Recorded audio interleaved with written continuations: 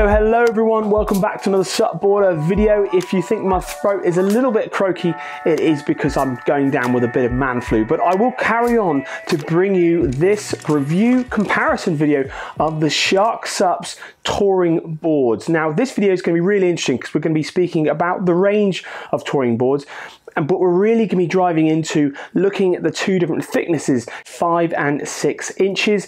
Going to be speaking about the pros and cons to those thicknesses to help you understand really, if you've already got an iSUP, what is the benefits to having a 5 and 6 inch thick board, and obviously going to give you a really good idea about which touring board out of this range that you should be looking at.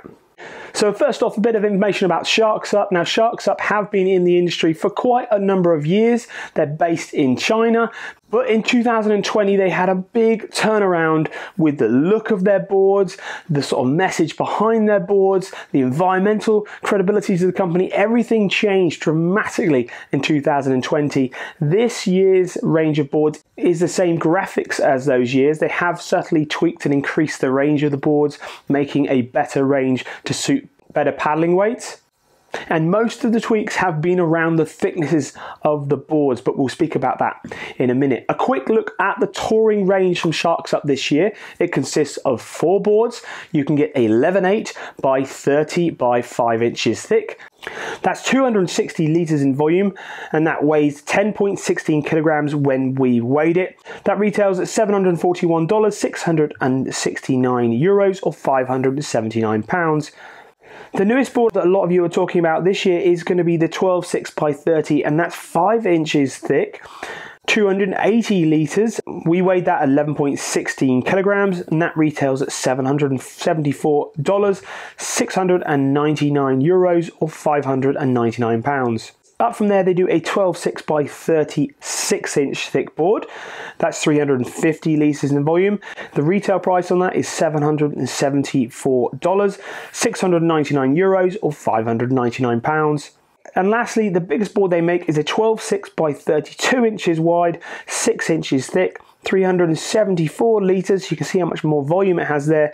When we weighed that, it weighed 12.44 kilos.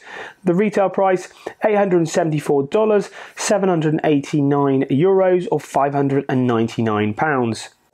So that's the range of boards. You will see the outline shapes and the look of the boards is very similar throughout the range. Looking at the outline shape, you've got a nicely pulled in nose, you've got a fair amount of width pulling back towards, almost towards the tail, and a little bit of a pulled in tail there. That offers you a good amount of stability throughout most of the board. Still having a nicely pulled in nose with a small amount of rocker at the nose allows you to punch through and over chop even in open water paddling. And at the tail of the board being pulled in a little bit, it does make the board a little bit faster to paddle than having a big wide square tail. They're finished off with bungees at the front and at the back of the boards. You've got towing eyes under the nose of the boards. All of the boards are finished off with the same fin setup, which is Shark SUP's own click-in fin system. And the other great thing about that fin box is it's really easy to fold up, because it can fold halfway through that fin box. So it makes it very easy to pack your board down and get it in a bag, which is definitely the biggest problem with having the more traditional US box fin boxes. They do not fold up and go in the bag nice and small. Throughout the whole of the Shark SUP range, you'll notice there's quite a distinctive look to the boards, very different to anything else on the market. Notice the markings on the boards themselves, all in orange. They are all distinctive markings, and they're all markings of sharks. Every single type of board has its own marking of a shark. So for instance, these boards are actually modelled off of a whale shark. And the whale shark is one of the biggest ocean pelagic cruising sharks, travels all around the world, hence why the touring board looks like a whale shark, to emphasize, to get out there and explore. And I think that's really neat to see, and I was highlighted that when I first watched Harry's blog when he went looking for egg cases with the Shark Trust and Shark SUP. They said about that there, and that's when I first became aware of the different graphics that they have on their boards. Talking about the Shark Trust, which you might have seen on Harry's blog, I just said, Shark SUP are working really closely with the Shark Trust to really educate and inspire people to learn more about sharks, which Me personally, I'm really passionate about the sea. I'm very passionate waterman, fisherman, spear fisherman. Yes, I take from the sea, but I do give back to the sea as much as I can. And definitely working with the Shark Trust, making people aware of sharks, just doing as much conservation as we can to our oceans really is an amazing thing. So I really can't say enough. I really like the way Shark SUPs are working with the Shark Trust, and I look to see that grow into the future. And definitely, if you want to find out more about sharks, please get on the Shark Trust website. They've got massive knowledge, and it really is great to inspire you all, and especially the younger generation. Definitely a really good move, and I think it's great for our oceans and environment. Now let's move on to the package that comes with all these boards, and then we'll speak a bit more about what they're like on the water, and of course the 5 and 6 inch thick differences. First off, looking at the bag, I think the coolest looking bag with its grey, orange zips, Shark SUP logos on it, the padding around the back area, the shoulder padding, nice and big, easy to get the boards in, and the bag actually has got wheels as well. In the bag, obviously you've got your pump and you've got your paddle, all fits in the bag nice and easy. The pump itself is actually, you might recognize it, it's actually a Bravo super pump, so it's one of the best pumps on the market. Easily gets the air in the boards. It's a two-way pump, so you can switch the nozzle over at the back when the pumping gets hard, and that makes the pumping a little bit easier. The leash it comes with is a nice, good quality coiled leash, so it's great for staying on top of the board, keeping out of the water, doesn't catch on seaweed or twigs. Obviously, we really recommend using a leash 90% of the time, unless you're in faster or tidal moving waters. Therefore, you might want to look at adding a quick release leash to that. But for most conditions, that leash is perfect. Looking at the paddle that comes with standard with the package, it is a carbon shaft nylon blade paddle. Now that is better than average paddle. An average paddle, I would say, is an aluminium 3-piece paddle. The problem with aluminium paddles is they flex and they bend, and sometimes they don't even go back straight again. They actually stay bent, especially after maybe 6 months of use. A carbon shafted nylon blade is going to give you much more performance in the shaft. It's going to be stiffer, it's going to be more reactive, it's going to be lighter, so it's going to be easier to paddle, but you've still got a nylon blade, so it's very easy hard wearing. If your kids are going to ram it up the beach into the rocks, you've not got a problem with that. The blade shape is not the most refined. It definitely, if you're going to be paddling longer distances, maybe more than 2 kilometers in a session, you could look at upgrading your paddle. I know a lot of shops have got upgraded paddles, maybe they could put in as part of the package as well. But definitely it's a paddle that's fine to get you on the water for general paddling. I really like the way it all fits together. It's very secure.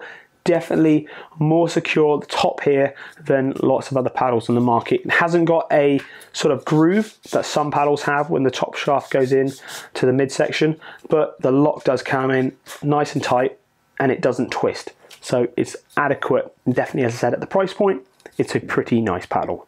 Definitely worth another note about the fin shape and the type of fin it is. So this is, we actually did a little mini review on this a couple of years ago when Shark SUP first brought this fin box out.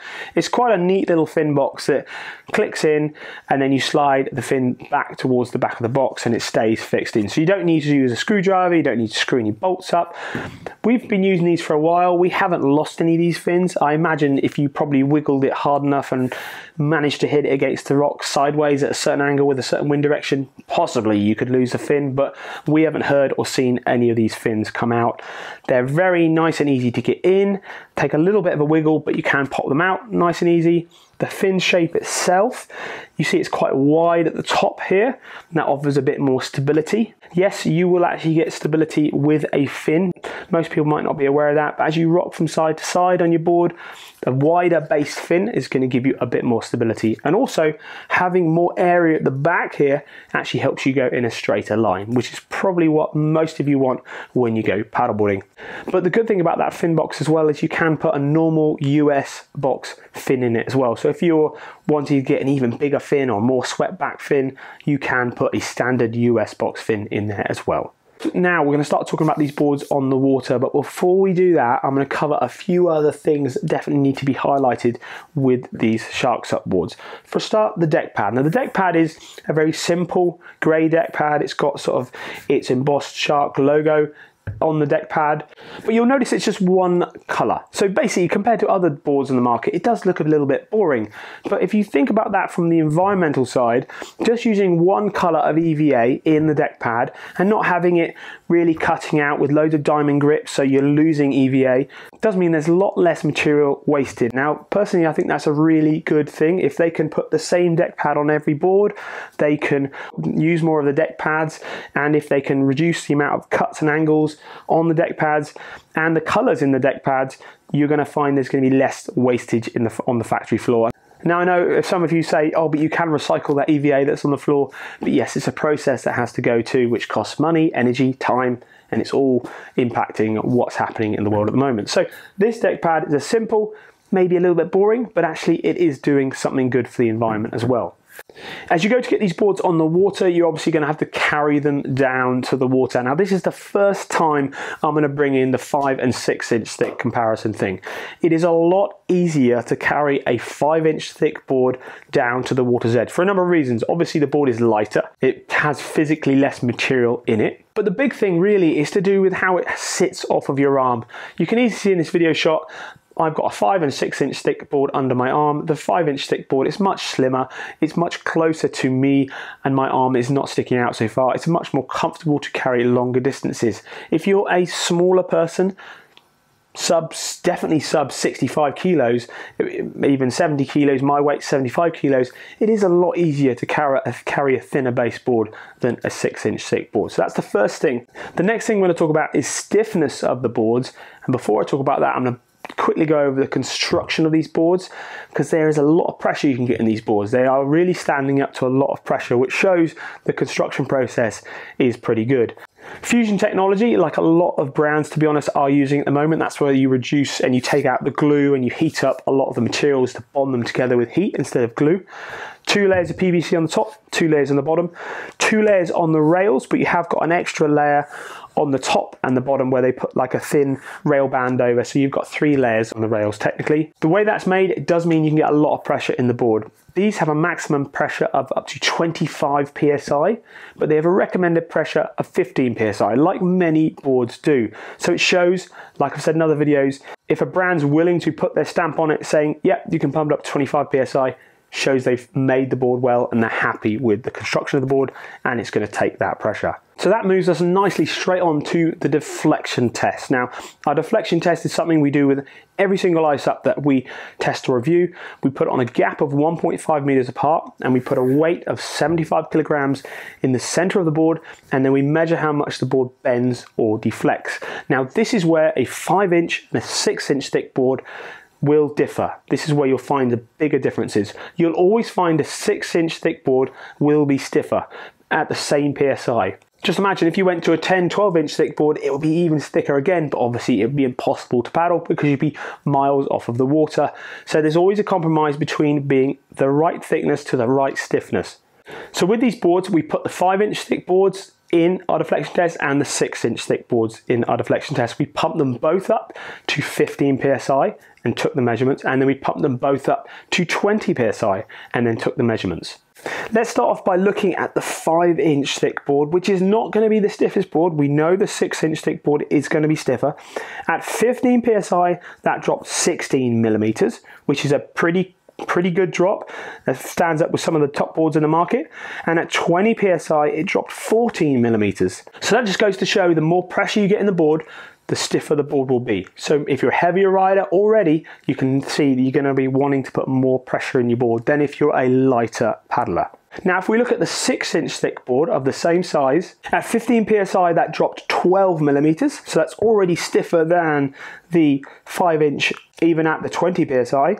And at 20 psi, it dropped 10 millimeters. So you can see there by our deflection test, the stiffest boards generally on the market are always 6 inch thick, but that doesn't always make them the nicest to paddle, especially if you're a lighter paddler. So let's talk about that now. Let's talk about why Shark SUP are making 5 and 6 inch thick boards on the market, and really what boards will be suited for what types of people. So on the water, 5 and 6 inch thick boards do feel very different. You might have heard me say in lots of other videos before, there is pros and cons to having different thicknesses of boards.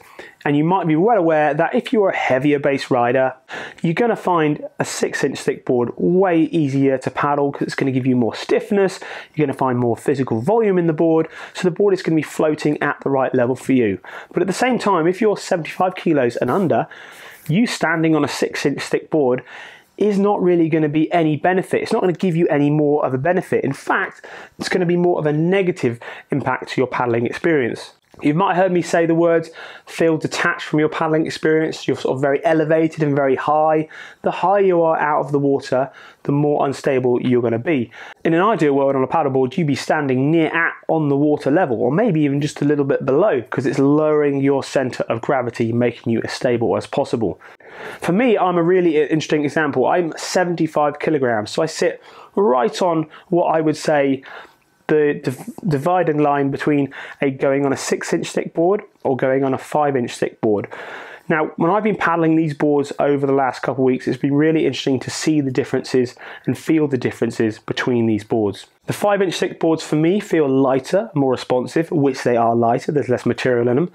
They feel like they're more stable. And that's an interesting fact why that is. And if we look at it in a very simple term, you can see it. If you look at the rail of a paddleboard and you look at a 6 inch thick and a 5 inch thick rail, obviously the 6 inch thick rail is thicker, sticking out of the water more. As you're rocking from side to side or paddling it in general, waves will approach the sides of the rails and they will wrap up on the rail. You'll see that the water can wrap up further on a 5 inch thick rail than it can a 6 inch thick rail, and in some cases it can start to come over the curved top section of the rail, and that actually gives you a lot of stability. The water in effect will hold you down a little bit more and give you that more stable feel. A big wall or a slab-sided wall like a 6 inch thick board when I'm riding it, the water rides up and doesn't grab over the rail so much, and therefore that is the corkier feel. It feels a little bit corkier, it feels like it wants to bounce around a little bit, and the 5 inch thick board doesn't for me. It feels a little bit more planted, like the water is almost giving me a little helping hand and grabbing me a little bit, which is actually adding a lot of stability. Another thing that you might not have thought about is windage. You do get a lot of windage even if there's no wind. If you're paddling forward or if it is windy and you're drifting along, the higher you are out in the water, the more board rail you have, is going to get affected by the wind. A 5 inch thick board has less rail side overall, so it's going to have less windage. A 6 inch thick board sits higher out the water, so the wind is going to affect it more. Therefore, it is actually going to be slower to punch into wind. If you're paddling downwind, obviously the extra windage is an advantage and it's going to push you along a little bit faster. But the biggest thing you'll notice is when you're paddling across wind, you'll be able to paddle a 5 inch thick board in a straighter line because the wind won't be hitting it and affecting the side of the board so much. Another thing, if you're getting into a bit more technical maneuvers, maybe you're doing some step back turns, a lot of you should be doing this sort of stuff. It's great for improving your paddleboard skill and confidence. Getting back on the board on a 5 inch thick board is going to sink a little bit easier, a little bit earlier, so you're not going to have to go so far back on the board to pivot on the tail. A 6 inch thick board, especially for me at 75 kilos, I have to stand further back, which means I have to do more walking steps to get to the back of the board to turn and pivot the board around. So that's a lot of information for me on the 5 inch versus 6 inch thick board. If I give you some more information about the 6 inch thick boards in general, obviously it's going to be stiffer. So if I'm going to want a stiffer board with more performance, maybe if you're looking at racing or getting top speeds, a board that's flexing in the water isn't going to be so fast to paddle. So you're going to want to make sure your board is pumped up to the highest pressure, and you're probably going to want to have a 6 inch thick board as well, giving you a good, stable, stiff platform. Remember, if you're on a 6 inch thick board, it's a lot harder to climb back onto because it's higher out of the water, especially if you're wearing a buoyancy aid. A 5 inch thick board is much easier to climb back on. Not many people think about that when they get into paddleboarding for the first time. There are definitely some advantages to 6 inch thick boards. One of the biggest one is you don't need to put so much air in it to get the same amount of stiffness.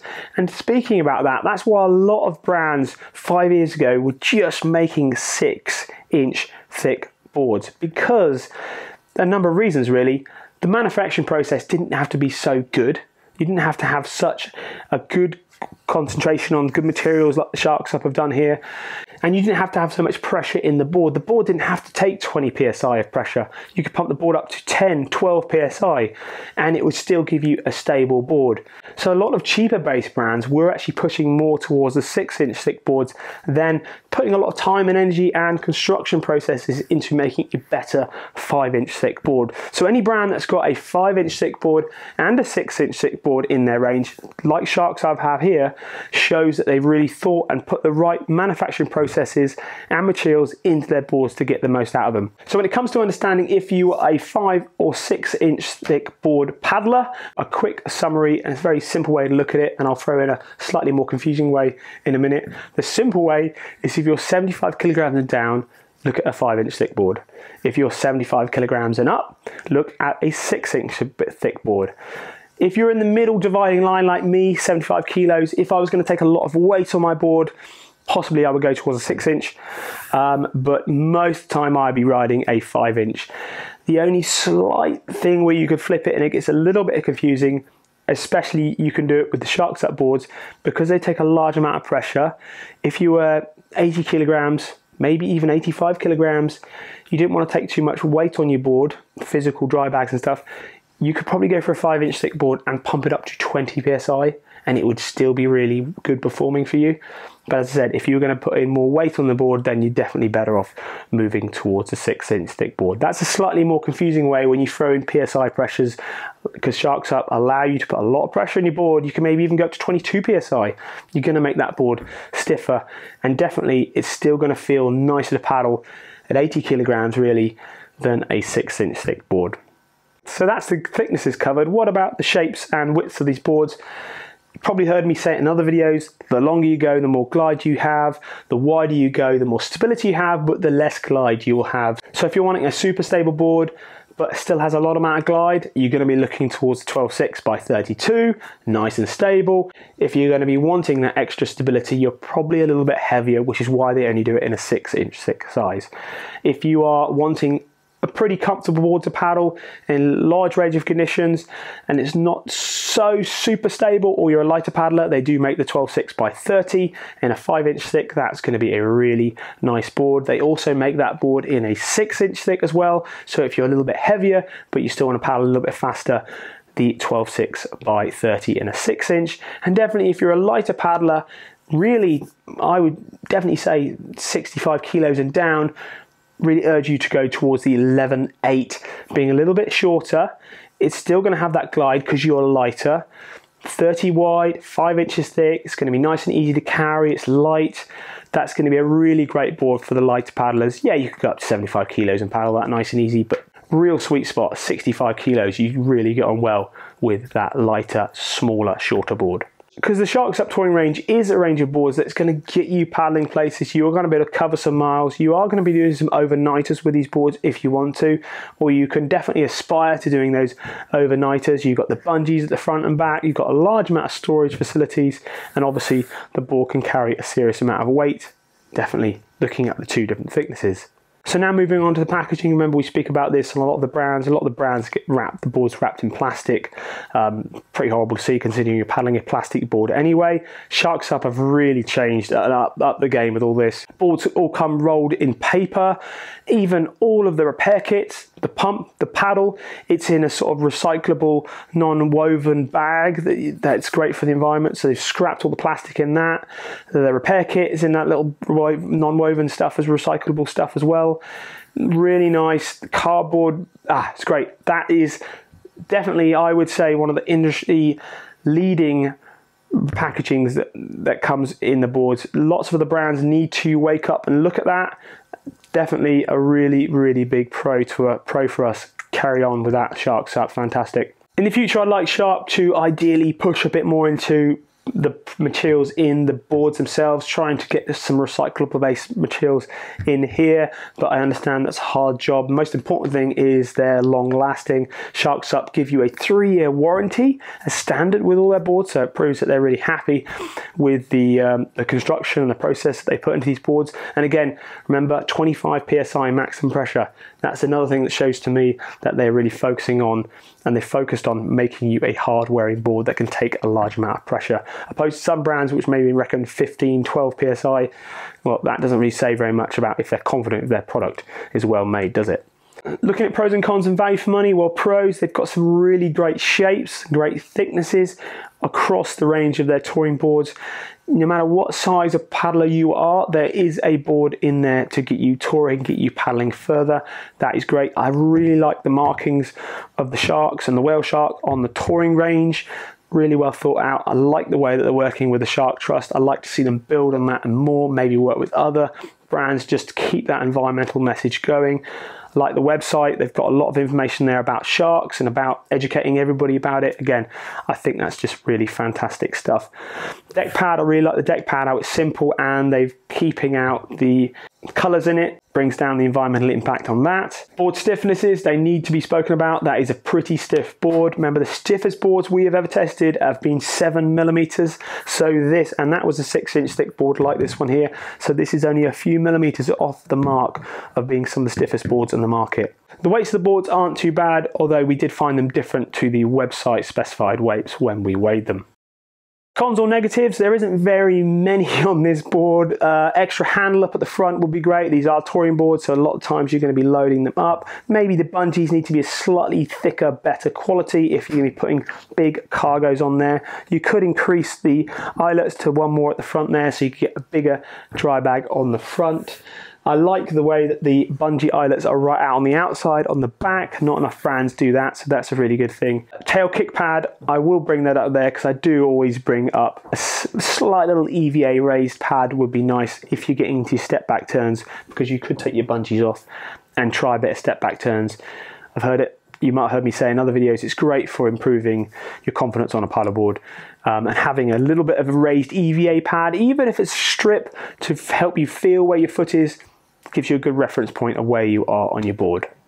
Value for money, I think they're pretty competitive. They're definitely better than some other more expensive boards on the market. The stuff that they're doing in their packages, the bags, definitely working with the Shark Trust, forcing out the environmental message, that is all a good thing and is a very competitive price point. So yeah, I think they're very competitive at that price. So there we go. Hope you enjoyed that video. I hope my croaky voice didn't put you off too much. There was a load of information in there. A lot about the 5-inch and 6-inch thicknesses of the boards. Shark SUP Touring range is a great range you could be looking at if you're wanting to get into paddling faster and further this year. And definitely, if you're like me and a lover of sharks and the environment, they are a great brand to buy into. Definitely check out them at the local shop, see if you can get a demo of them. I understand right now in the current market, obviously you might have to wait a little bit, but every brand is in the same boat, literally, with stocks of paddleboards around the world. If you've got any questions or comments, as always, please let us know. If you've got any feedback on 5 and 6-inch thick boards, get them in the comments section below. Any negatives, also let us know. Thank you very much, and we'll see you on another SUPboarder video real soon.